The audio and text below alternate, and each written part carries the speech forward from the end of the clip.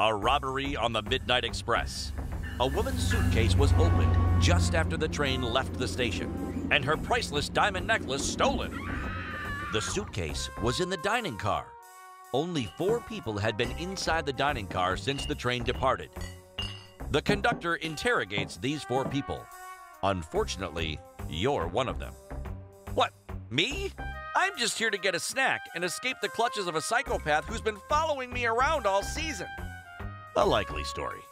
The other suspects are a traveling businessman. I came here to get a drink and soothe my throat. There was so much smoke on the platform as the train departed from the station. It really irritated my asthma. I could barely hear the old lady scream over my coughing. The waiter. I was sorting out the peanuts.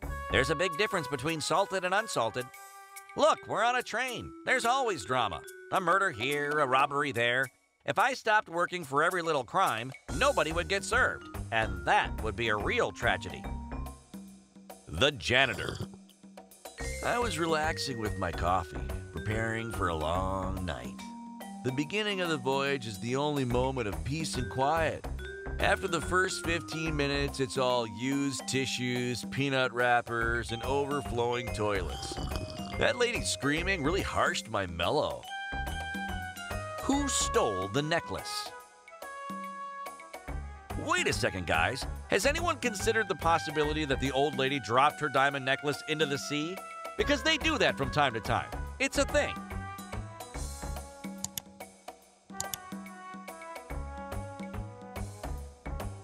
It was the businessman. It's 2019. Trains are electric. There's no smoke on the platform. That adrenaline rush of being accused of a crime you didn't commit really worked up your appetite. You decide to grab a snack for the ride. The carefully sorted peanuts are tempting, but there is a sign that says, "Today's special, fried eggs." You go for that and ask the waiter for 2 fried eggs. Uh-oh, I'm not sure there are enough eggs left. There were 6 eggs in the carton, and I broke 2 and fried 2. I can't remember how many eggs I have left. How many eggs are left in the carton? Fried eggs on a train? What'll they think of next? A cheeseburger in a car? Oh wait, that's actually awesome. Maybe this whole fried eggs on a train thing is actually a good idea.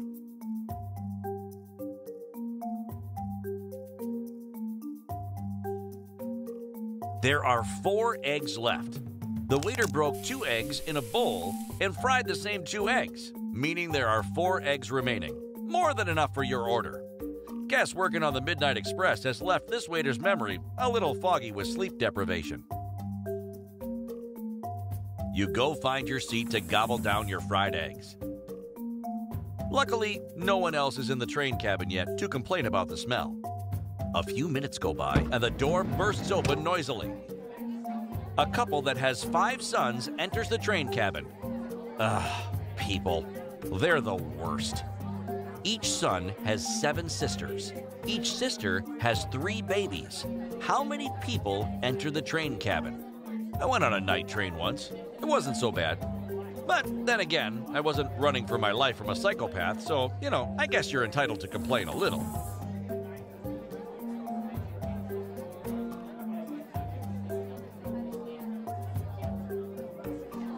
Two people. The couple. But they're talking so loudly, it sounds like 20. The ticket collector enters the train cabin. He asks everyone to get their tickets out and pauses after you and the couple hands him your tickets. After a few seconds, he declares, "One of these is fake." Which ticket is fake? Shout out to RMT fan Alexandra Sejur, who commented, "Someone get Randy a movie part already. Hear that, Hollywood? I'm ready for my close-up."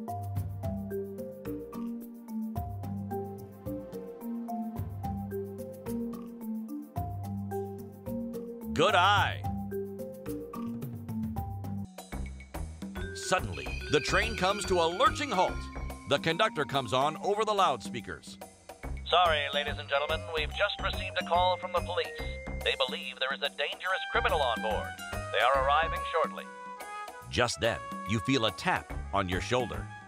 You can run, but you can't hide. You are a bus driver, and you're in a bit of a hurry.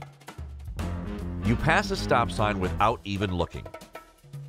Next, you take a shortcut, but it's down a one-way street. And you nearly hit an elderly pedestrian. You're in such a rush. You keep on going a little faster until you realize there is a police officer in his car who has been watching you the entire time. And yet, he doesn't arrest you. Why?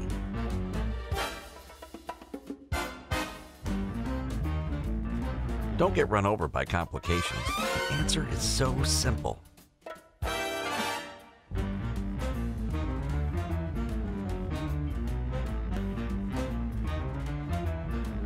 You are a bus driver, but that doesn't mean you were driving a bus.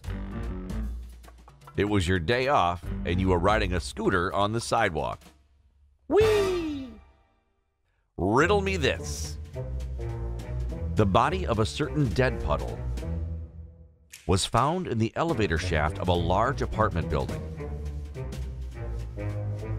The man lived on the 6th floor and was killed instantly after falling more than 50 feet. The elevator had been out of order for 2 weeks, and the shaft was dark and empty. The police suspect it was murder because he was found with a black eye.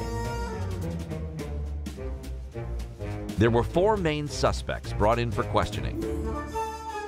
The first was an ex-lover of his, Jennifer Crow. I live on the same floor, but I didn't hear anything. I was on the phone yelling at the delivery people. They refuse to make any deliveries to the building as long as the elevator isn't working. The second was Mr. Wavering. I live on the 5th floor, and I didn't see or hear anything. Was giving myself a manicure in my apartment. Hate having long nails. They get so dirty. The third was an old friend from school, Professor Y. I live on the 3rd floor and can't take the stairs with my wheelchair. I was putting away my groceries when I heard the police sirens. And the 4th suspect, Quick Gold. I live on the ground floor. I was about to go jogging with my friends when I heard the body hit the ground. A horrible sound. So, can I go? I'm gonna be late, and I hate feeling rushed. So, who's lying? Last episode of Season 2. We hope you enjoyed it throughout. And remember, if you're spending only half your time concentrating on looking normal, then you're only half concentrating on this riddle. So, who do you think did it? Professor Y. He said he was putting away his groceries. Since the elevator wasn't working, and there were no deliveries being made to the building, he had to go buy them himself. Professor Y is quite capable of walking, and is more than meets the eye. A messy murder. Poison was found in Leo's water after he collapsed on the field. All 3 suspects attacked him during the game, but only one of them was the culprit. If you had poisoned someone, would you bite them? Or try to resuscitate them with mouth-to-mouth? The only one who didn't risk being contaminated was Diego. Riddle me this. You and 8 of your friends are trapped in a high-security government facility. Escaping from one room to another, you come across a room with 5 doors, and there is only one safe exit. To make matters worse, a vicious mass murderer named Murmurs is out to get you. This man is dangerous. If you look him in the eye, you could fall victim to his evil mind powers. 2 of your friends have already made eye contact with him, meaning there are 2 traitors in your group. Unfortunately, you don't know who has turned. You need to escape, but you don't have much time. In fact, you only have one shot. You or your friends will only have time to check one exit before going back to tell the others it's safe. How will you split up your group to find the right exit? You want a war? We'll give you a war. Post your best guesses in the comments section below. And make sure to click the red button and subscribe to our Riddle Me This channel. Riddle